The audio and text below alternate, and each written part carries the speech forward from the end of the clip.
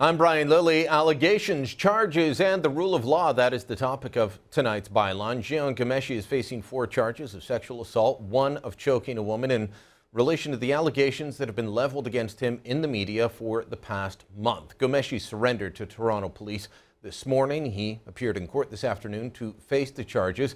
Now, for all the nasty things you've heard about Ghomeshi, from being a bad boss to being a bad date, a really bad date, well, one that would hit women for his sexual gratification, this is how it should be. Charge the man, prosecute, but also allow him to answer the charges and provide a defense, and then have him judged according to the law. That will now happen for Ghomeshi. Public opinion may already be set, but the courts can now have their say. Meanwhile, our MPs in Ottawa continue to fumble what is a very serious issue. In early November, at the height of the national furor surrounding the ongoing Ghomeshi allegations, Liberal leader Justin Trudeau abruptly threw 2 sitting MPs out of his caucus over allegations of inappropriate conduct. Given the seriousness of the allegations, I have suspended the MPs from our caucus and have asked the Speaker of the House of Commons to investigate further and to resolve the matter. Now, since then, there's been lots of chatter about what Scott Andrews and Massimo Pichetti are accused of doing, what they might have done, and, well, frankly, lots of speculation on who these women are making the allegations. The NDP has expressed its displeasure with Trudeau making the whole situation public, saying that's not what the 2 women involved wanted. Now, since then, there have been calls for the women to reveal their identities. They haven't. Most media outlets have determined the identities, and they've interviewed at least one of the women, but they've chosen not to reveal. I'm not sure how I feel about that, but I will abide by that for now. It was, after all, only one of the New Democrat MPs that started all this, approaching Justin Trudeau, not to tell her story, but that of her friend, the other MP, as she sat near the Liberal leader. So that started this whole thing. And since then, not much has been revealed. Then yesterday, a story in Huffington Post. NDP MP breaks silence on allegations against Liberal MPs. That was the headline yesterday in Huffington Post. In the article, which described how this all began, the MP, speaking anonymously with HuffPo, claimed that Massimo Pichetti had forced himself on her back in March. And then this line jumps out. "It was sex without explicit consent," she said. To me, ladies and gentlemen, that's a claim of rape, a claim that has to be taken seriously. But the MP didn't go to police, citing a sexual assault that happened to her as a teen and a lack of police action at that time. I understand women being reluctant to go to the police, but rape is a serious charge. Sexual assault is a serious charge, and, well, it shouldn't be made lightly. I don't know how else you can take a claim that there was sex without consent. But then, throughout the day, she was doing more interviews with other media outlets, and it was revealed that the MP, well, what she meant was she didn't say no, but she didn't say yes. And it came out that she may have given Pichetti a condom. Now, Pichetti, I should point out, still denies all of this. But let me just pause for a moment. We have a serious allegation and then a claim of a condom being provided. That claim first coming from a Canadian press report. Here's the important part. During a confidential meeting with the Liberals and NDP whips, multiple sources have told the Canadian press that the woman acknowledged she did not publicly say no to Pichetti and that she provided a condom. In the interview, she refused to comment on those details. Now, our own David Akin interviewed this woman. He asked her about the condom claim. She simply refused to answer. This raises so many troubling points. Let me just say that if she did provide Pichetti with a condom and after joining him for a drink in his hotel room did have sex with him without saying no or stop, then that's not sexual assault. It's not rape. I would argue that handing a man a condom as he makes moves on you is a form of consent. You might regret it later, but it's still consent. But there's another troubling aspect here. How did Canadian press get that information? If only the party whips and the leaders' offices knew that detail, how did it get to CP? My guess is the Liberals leaked it to CP, which means this serious issue is being played for political gain, to attack the credibility of the New Democrat MP.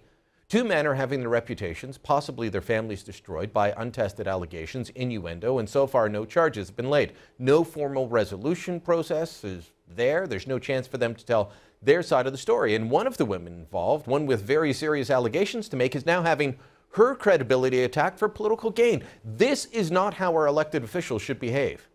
Now, in fairness, I know many MPs, probably most, do take this issue seriously, and some even warn me at the start that there was something odd about this story. Things didn't sit right. Well, now there are several things that are odd. Just as Jian Ghomeshi will get his day in court to face the allegations against him, these allegations in Parliament either must be tested in some way or tried in some way, some due process given to all involved, or they have to be dropped and forgotten. Otherwise, all we have is a number of hurt people, men and women, with smeared reputations and a public institution dragged down into the mud. Doesn't sound like justice to me. And that's the byline.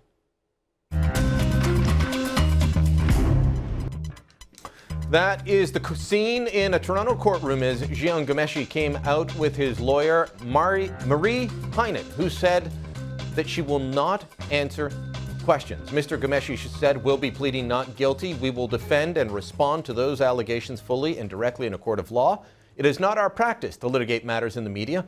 What we have to say will be said in court." Warren Kinsella joins us now from Toronto. Warren, Ghomeshi facing 5 different charges. We've got 4 counts of sexual assault. 1 count, I'm calling it choking. It's essentially trying to stop someone from leaving. Your thoughts on that, before we get to the MPs, your thoughts on what happened with Ghomeshi today? Well, that last one is the most serious one. It's one actually, in my time in law school, and I did a lot of criminal law, I wasn't familiar with, so I went and looked it up. So he is facing potentially life imprisonment for that one. So it's a very serious charge. So are the sexual assault ones. But he is facing a battery of allegations and, of course, a number of complainants, as you pointed out. So it's going to be something when this one lands in court. Now, if we can just bring up the Toronto Police Service's comment from earlier today. He did surrender to police, but there is the actual charge. Overcoming resistance, choking. That's how they described it, and that is the one that you say is very serious. It does carry a sentence of up to life in prison, but even if he's convicted, it's doubtful that would be the sentence, is my guess. Yeah, as far as we know, he does not have a criminal record. He hasn't, we do know that he hasn't been in this kind of trouble criminally before. But that woman who's standing beside him there in the picture, Marie Heinen, she's actually just up the street from the Sun studio here where I am right now. She is one of the best criminal defense lawyers in this country. Her partner, full disclosure, is a guy who I've worked with in the past, Scott Hutchinson, and they are just legal dynamite. So the one bit of good news that Jian Ghomeshi has had in the past month or so is he's got a good lawyer. He's got the best lawyer you can get. Okay, so he's in the system now. This is the due process I was talking about. You heard my frustration. It must be frustrating for you. You're a political animal. You've worked on the Hill. You've worked around MPs. You know there's good MPs, there's bad MPs. This is a circus, what's going on with what I think are very serious allegations, a very serious issue, and you've got leaks to attack someone's credibility, charges without any process. What are your thoughts about a month into this now? I agree with many of the things you had to say, and it was actually the juxtaposition that you did of Ghomeshi and the situation on the Hill is a good one. Because, you know, Ghomeshi, maybe this is something else he can be thankful for. He at least has been charged in a court of law. On Parliament Hill, as many people are probably unaware, many of our laws stop at those gates as you step onto the Hill. You can't execute a search warrant on Parliament Hill. You can't do many of the things that many of the rest of us are subject to in the rest of the country. Mm-hmm. And that's why it has been just the Wild West. It's been the OK Corral legally with respect to these 2 Liberal MPs or former Liberal MPs. And so the point you made is right. With the Pichetti case, if what is alleged to have happened in his hotel room, that's something that police could take up. But the MP says, look, I don't want it to go to the police. But you've got the allegations are out there. I think Massimo Pichetti is owed some sort of ability to either clear his name or face the charges and face the music if he's guilty of what is claimed. It's a principle of law called natural justice. You're entitled. Natural justice is the foundation for our common law. It's the foundation for all of U.S. law as well, and it holds 2 things. Number one, you're entitled to a hearing without bias. And number 2, you're entitled to a hearing where both sides get heard. And that's the problem with what's taking place on the Hill. Nobody's alleging bias. It's just there's no hearing. There's just these allegations flying around. The NDP, and pardon me for saying this, it's made me a little sick to my stomach this morning because like just 24 hours ago, they were saying rightly that we need to protect the victims, just as you did, and we need to ensure that the victims are not further victimized. Then they go around and do a media tour with everybody, including us, Canadian Press, The Star, Globe, La Presse, Canadian Press, like every news organization around.